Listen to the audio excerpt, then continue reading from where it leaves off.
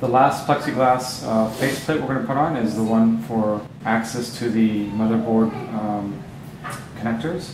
We'll use 1-inch screws and cross dowels.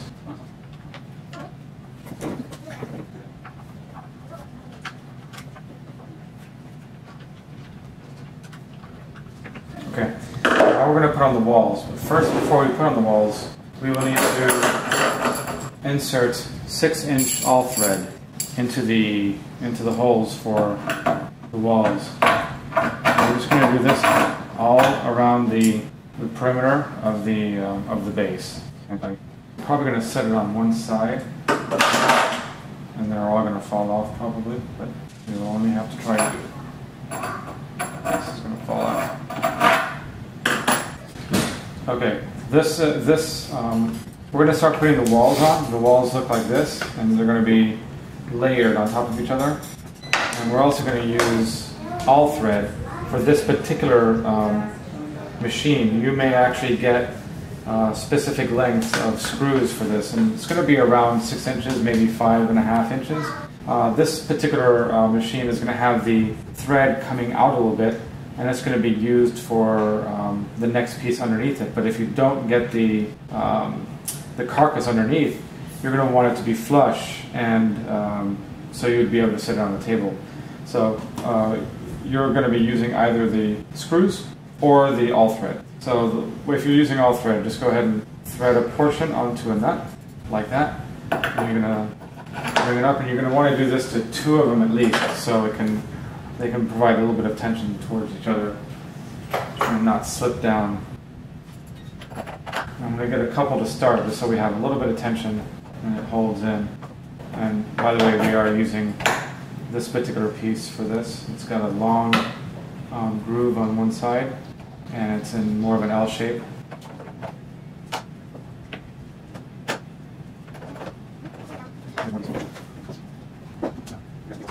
So just 4 for right now, and then there's going to be a couple other pieces that go on top. Now we're ready for the next side.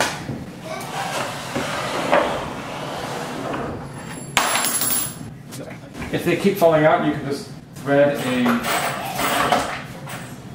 a nut on it just temporarily, so you can get the other walls in.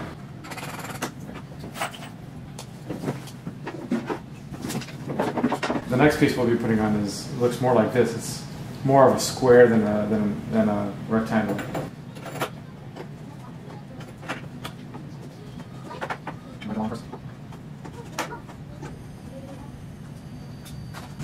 This is actually pretty tight already. Somebody didn't clean up the pieces. Alright, now this is as many as you're going to have. You can see that it matches the top. So it's 1, 2, 3, 4, 5, 6 pieces. And then you're going to have the top on. You're going to have one more piece above that, which is the actual top of the machine.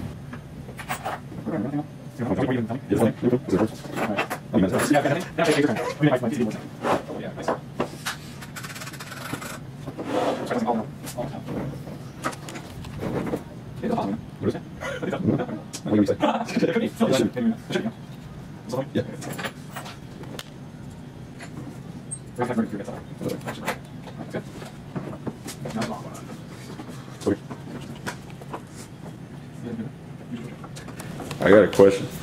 Why didn't you make this like one whole piece instead of just 2 individual pieces? Because machining it would be very difficult. Okay. Because it's good to have a zigzag like this, but then if you do go around, then you can't put them close together in the machining. Everything makes a difference. There's always a reason for something, you know what I mean? You see something, there's always a reason for it. That was a good question, actually. Also, an example of how close I put the pieces. You know?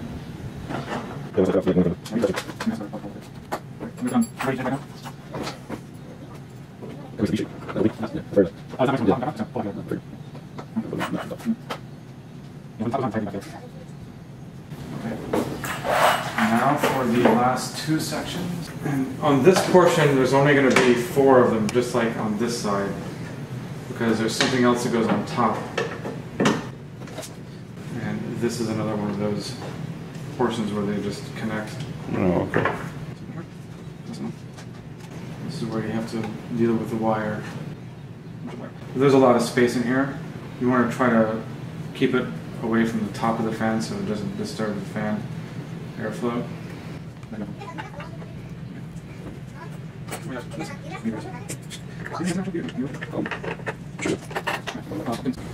Using one of these.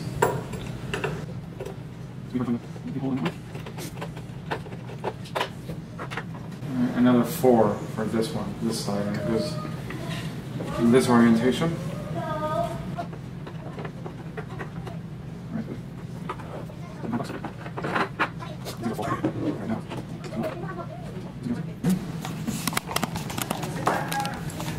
And we're gonna get the one in this hole.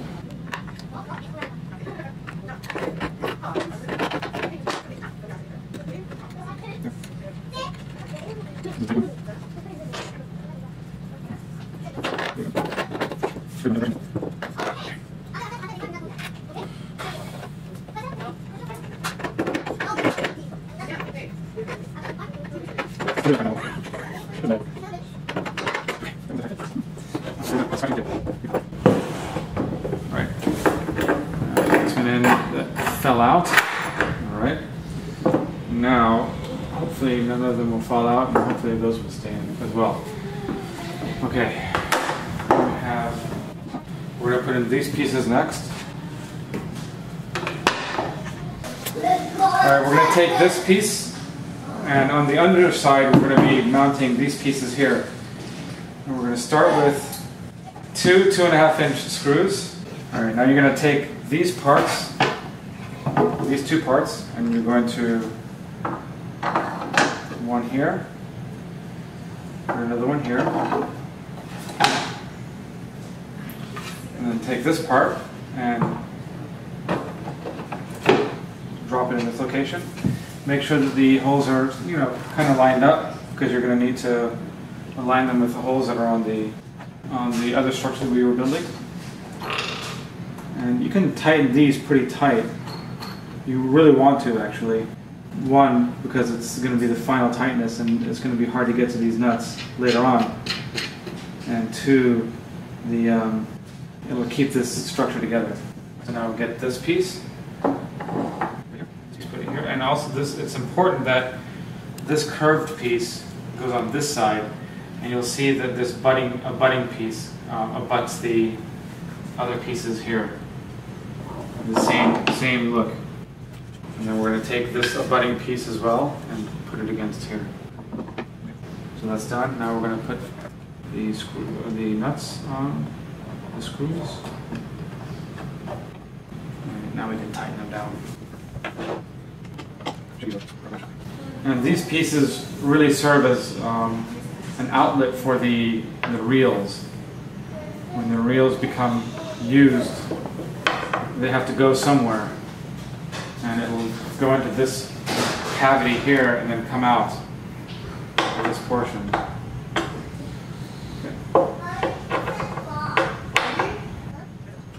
Get it really, really tight. Use a proper wrench for this, not like I'm doing.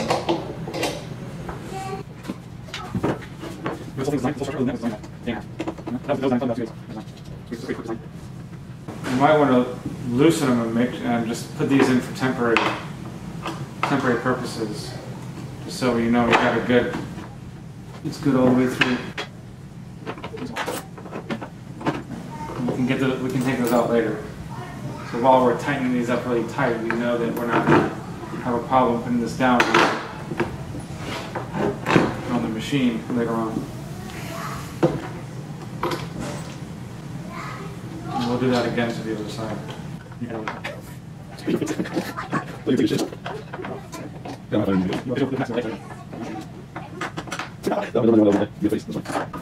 Okay, you can take these out now, since they've been.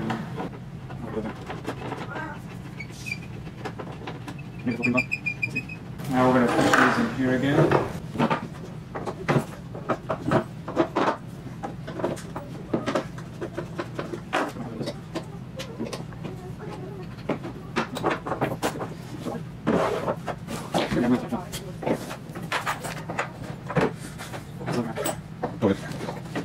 Okay.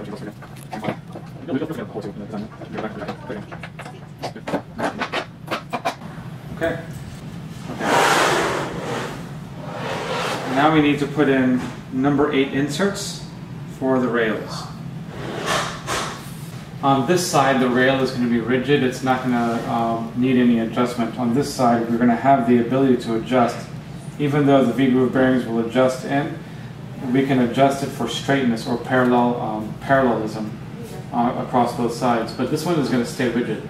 So we're going to be putting in these number 8 nut inserts, and it's going to go on the other side. And we're going to use these holes, not the counter board holes.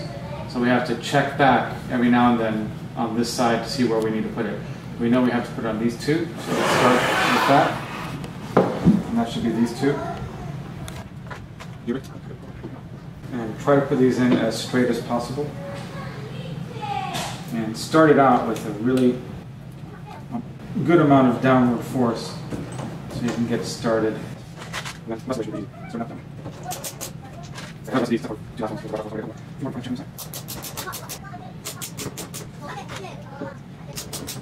if you can't provide that much of a downward force, I generally just take my palm and I just start to turn it with the other hand until I get it started.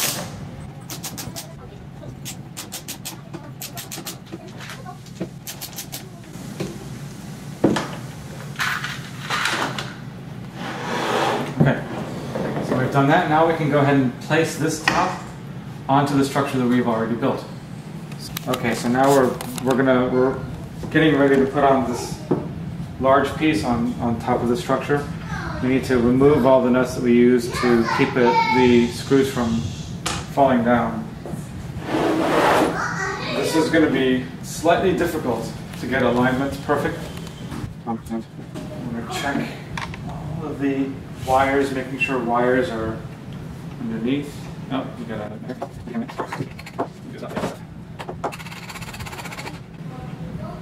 So this part will require a lot of patience. I hope it just goes well, easy. I'm going to find the first one. That wasn't that bad. And make sure your fingers aren't in a place where it's squashed.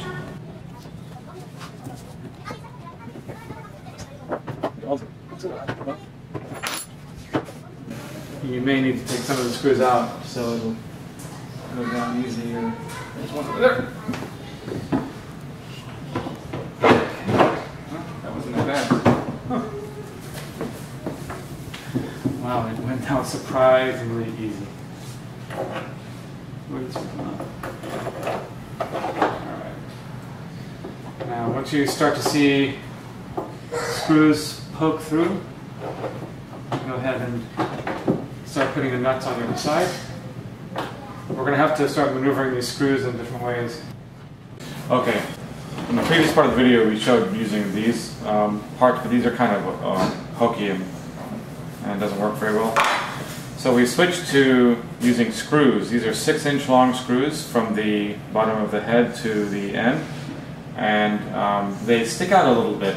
We 6 or 5.5-inch screws, but we were unsuccessful. We may still find them when we start to put this product out. And also, there's a nut inside there, and it's really difficult to tighten. So what we're going to do is we're going to put 1/4-inch nut inserts.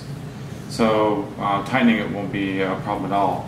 The only difference that has to be done in the video, or the only difference that has to be done in the assembly of this, is you'll have to take this bottom piece, which you saw in the video, and then stack all of these pieces up, get the top prepared like you saw in the video, and put these down from the top of it all the way through. So you just have to make sure that these are nicely aligned when you put it together. I'm going to be using these really little feet because in my the surface I'm going to be putting this on has little holes that conform to the locations of where these screws are, and it keeps it in place. So I only need a small felt pad to be able to allow the air circulation to escape and to bring the air in. You can also use large pads like these to so you don't scratch any of the surface of your table. Obviously, if you do get the 6-inch screws, then you may have to cut them to size once they're installed to be able to clearly make room for these pads and to be shorter than the pads when they're sticking out. Okay, so make sure that when you're putting this on, we're putting this this main structure onto the base or the top of the carcass. Make sure that the holes are lined up correctly.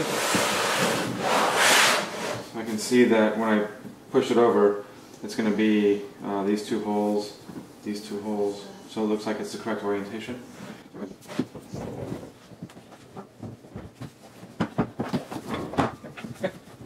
It's sitting well, so